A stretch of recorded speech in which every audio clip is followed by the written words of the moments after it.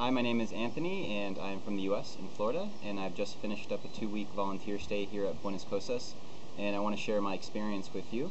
I think what's most important is that Angelica is raising a family, and she's doing a very good job, so I think the future of this village is going to be better because of it, with her 4 lovely children.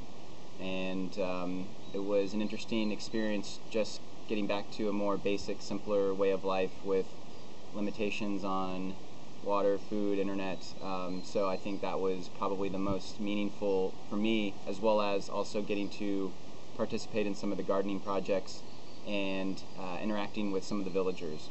And I hope that into the future Buenas Cosas can continue to grow, as well as invest in growing the infrastructure here in the village and attracting more volunteers. So I had a good time. I recommend it. So